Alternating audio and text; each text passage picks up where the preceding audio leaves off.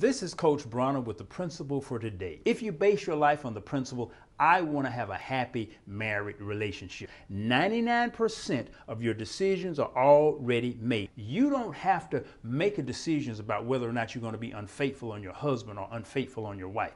99% of those decisions are already made. When you make a decision that you're going to have a happy, productive relationship, you already know you've got to spend some time, you have to spend some focus, you have to spend some love and some energy on your partner. You already know that. You cannot say, well, I'm going to be mean to them, I'm not going to consider them, I'm going to just be selfish. When you base your life on principles, 99% of your decisions are already made. This is Coach Bronner. I'll see you tomorrow.